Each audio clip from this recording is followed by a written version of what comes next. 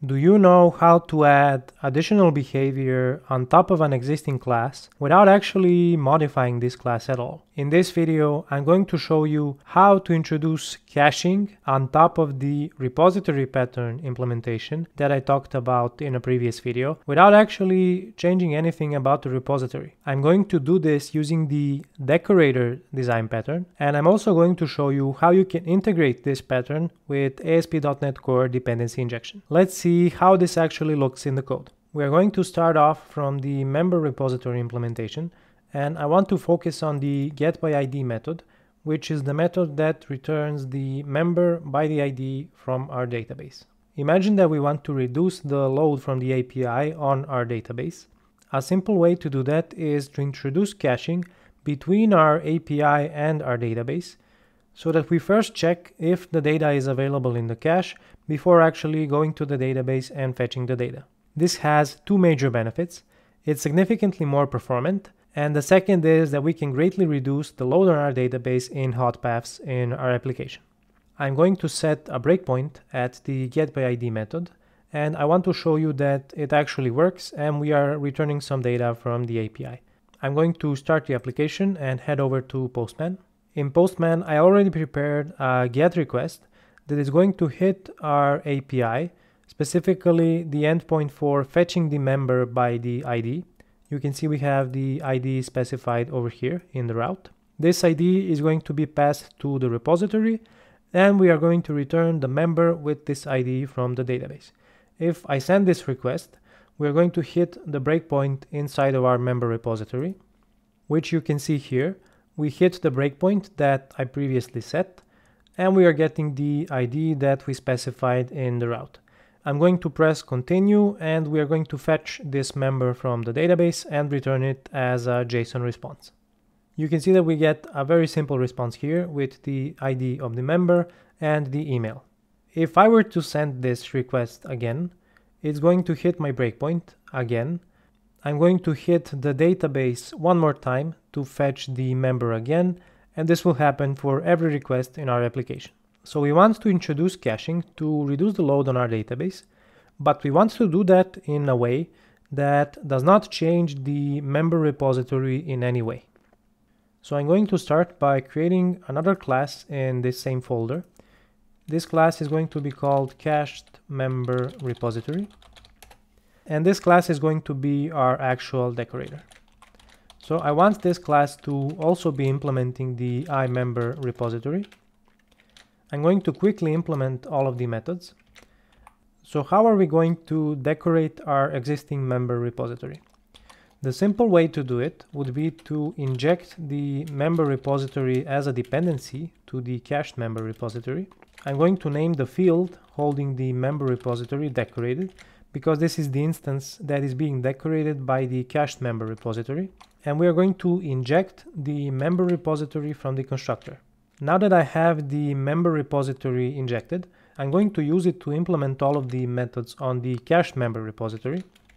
In the getById method, we're going to return the decorated getById and pass in all of the arguments. We're going to do the same in the isEmailUnique method.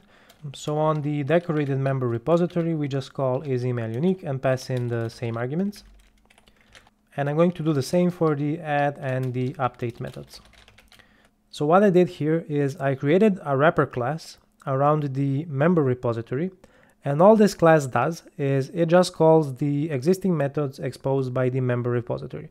We aren't introducing any behavior on top of the member repository, but it's very easy for us to do so. We can inject additional behavior between any of the method calls on the cached repository, and this is what we are going to use to introduce caching. I want our caching to actually work, so I'm going to use the iMemory cache that is available in ASP.NET Core. I'm going to inject the memory cache instance. All right. I want to use the cache inside of the getById method, so that I first check if the value is present in the cache, and if so, return it. Otherwise, go to the database, fetch this member, cache it first, and then return the response. So how we are going to do it is, I'm going to create a cache key here. I'm going to say members and pass in the ID, and this is going to be our cache key. I'm going to temporarily get rid of the call to our decorated member repository, and I want to return the memory cache, and I'm interested in the get or create method. What this method does is it's first going to check in the cache if the value with the given cache key is present, and if it is, it's going to return it. Otherwise, it's going to use the factory function that we provide as the second argument to actually create this value in whatever way that we decide. Then it's going to cache it and return from this method. So I'm going to pass in our key that we just defined as the first argument, and I want to write a function that takes in a cache entry and returns a task of the item where the item is going to be our member. The memory cache that we have available in ASP.NET Core supports expiration, and I suggest that you use it so that you don't get stale values in your cache. I'm going to call a method on the entry object. The one I'm interested in is the set absolute expiration, and I'm going to pass in a time span, let's say from minutes, and we want to cache this value for 2 minutes, for example. Now that I set the expiration time on the cache entry, I'm going to call the member repository that we are decorating and just return our member by ID. So this is the implementation for the cached version of the getById method. This method is first going to check if the value is present in the cache, and only if it is not, it's going to access the database. To make this work inside of ASP.NET Core, we have to apply some configuration. I'm going to head over to program.cs, and here I need to wire up the services to work with dependency injection. The first service that I need to add is our member repository. I'm going to register the member repository as the scoped service, and I'm going to register the cached member repository as the interface implementation. So I'm going to say builder services add scoped iMember repository, and the implementation is going to be the cached member repository. So now when someone injects the iMember repository from a constructor, they are going to get an instance of cached member repository. And if you recall, the cached member repository is injecting the member repository inside of its constructor. I'm going to show you in just a moment 2 different versions for how you can achieve the same configuration. But before that, let's first see if this is actually working properly. I'm going to set a breakpoint at the start of the getById method in the cached member repository. We already have our breakpoint in our member repository, and I'm going to start the application. Back in Postman, I'm going to send our GET request again, and I hit the breakpoint inside of the cached member repository, which is exactly what I expected. So now we're going to create our cache key, which is going to be member and the ID of the member that we are trying to fetch from the cache. The memory cache does not have a value for our key, and if you try to step into the get or create method, you're going to go inside of the factory function.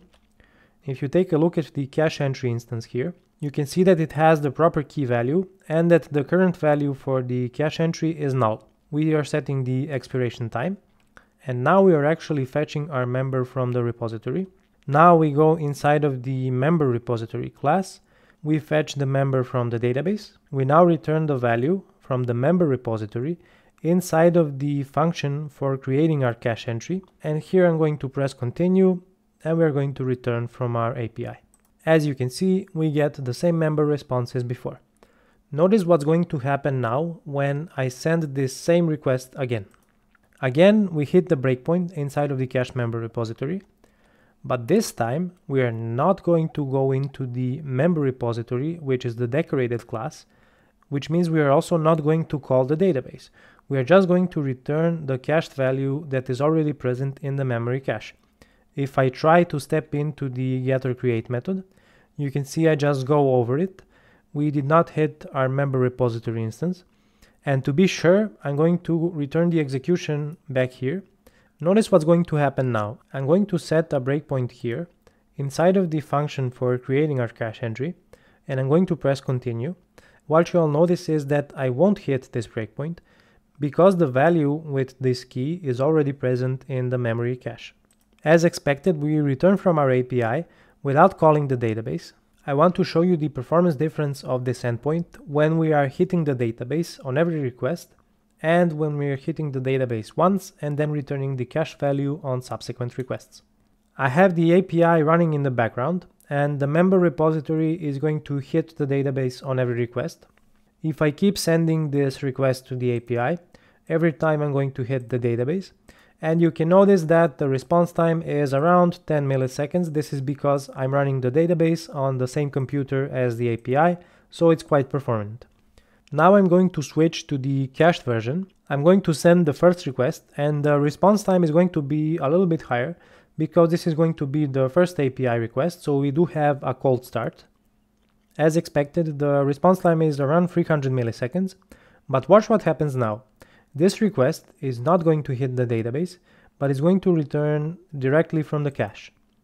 It's already 8 milliseconds, but if I keep sending the request again, it's going to warm up the API, and you can see that the response time is down to 3 milliseconds on average, where we had around 10 milliseconds when we were hitting the database on every call. So the performance is significantly improved when we introduce a cache to our solution, and this is a common performance optimization technique when building web applications. If you are liking this video so far, definitely leave it a like for the YouTube algorithm so that we can reach a wider audience, and also subscribe to the channel so that you don't miss any of my future videos. I mentioned that I wanted to show you 2 more versions for configuring the cached member repository with dependency injection. The one I'm going to show you now is still going to rely on the native dependency injection that is available in ASP.NET Core. You can provide a Lambda function here that accepts a service provider as the only argument and constructs an iMember repository instance and returns it. What I'm going to do here is I'm first going to resolve the member repository from the service provider. I'm going to say provider get service member repository. So now I want to return an instance of the cached member repository. I'm going to say return new cached member repository, and I'm going to specify the member repository as the instance. And I'm also going to resolve the memory cache from the service provider. So I'm going to say get service iMemory cache. So this is another version of how you can configure the Decorator pattern with ASP.NET Core dependency injection. This version is more involved, there's a lot more code, but you have a lot more flexibility for how you are resolving your services because you have access to the iService provider instance here. I want to show you one more approach, which is going to use the popular library called Scrutor. What Scrutor does is it exposes extension methods on the iService collection, and one of those extension methods is Decorate. I'm going to get rid of this cached member repository registration here, and I'm going to register our member repository the standard way with ASP.NET Core. And to apply the decorator with Scrutor, all you have to do is say builder, services, decorate, specify the service that you are decorating. In this case, we want to decorate the iMember repository. And now you have to specify the decorator class, and this is going to be our cached member repository. And in the background, Scrutor is going to configure everything with dependency injection. The one change that you have to make to our existing implementation is because we are decorating the iMember repository here, inside of our cached member repository, we can't inject the member repository class, but we have to inject the actual iMember repository interface. And at runtime, Scrutor is going to provide the member repository as the implementation. I'm going to add a breakpoint here and show you how this works in action. I'm going to send the same API request from Postman. We hit the breakpoint inside of the cached member repository. This time everything was wired up using the Scrutor library. And if we take a look at the decorated instance here, notice that in the constructor we are injecting the iMember repository as the decorated instance, but at runtime we get the iMember repository implementation, which is the member repository service, which we are decorating here. So we get the same setup that we have before, but we are also injecting the same service that we are decorating on. I'm going to add a breakpoint here. Since this is the first request, we are going to hit the breakpoint and fetch the value from the database, which you can see here. I'm going to press continue, and this is going to return the value from the database through our API. Back in Postman, we have our response, and if I send the request again, we hit the same breakpoint. This time, if I press continue, we will not be hitting the breakpoint here because the value is already cached and we are just going to return the cached value from this method. And as you can see, we got the cached value back from our API. So this was the Decorator pattern implementation with ASP.NET Core. Make sure to take a look at these two videos that you can see on the screen. And until next time, stay awesome.